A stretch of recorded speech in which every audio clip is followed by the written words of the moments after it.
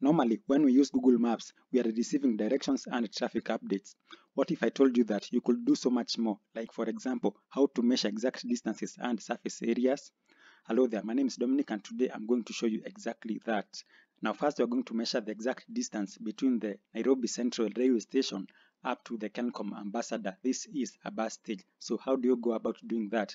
Now, let's say, for example, that I have just alighted a train and I want to measure the distance that it will take me to walk from the Nairobi railway station to the Kencom Ambassador. Maybe, for example, I want to take a bus to another area. So how do I calculate this distance? So this is how you do it. You right-click on the maps, then you select measure distance. And you see a dot will appear. Now, when this dot appears, you are just going to click on your walking path. I'm just going to do like this.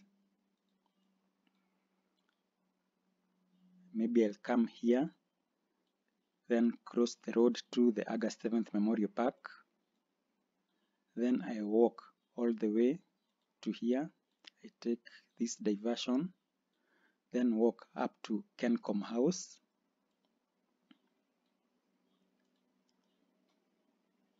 Like this. Now, if you make a mistake, you can just drag this like that. And like that. You can see I have already mapped out my route like this. Now, from the Nairobi Central Railway Station up to Kencom Bus Park, it is 809.62 meters. To exit, you just click on the cancel sign over here like that. Well, how useful is this method? Well, if you know the mileage of your vehicle, you can actually calculate the amount of fuel that you're going to use for a journey if you're going to map out a longer journey. You can even use this to plan your routes appropriately.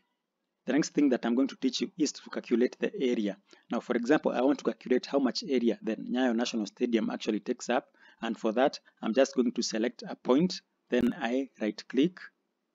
Then I select measure distance. Then I'm going to map out the perimeter of the Nyayo National Stadium like this.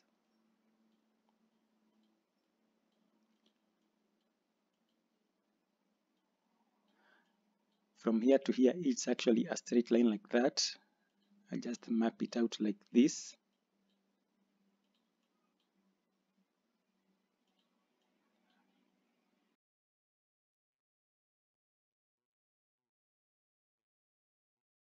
And at the end, you are going to join it to the starting point like that.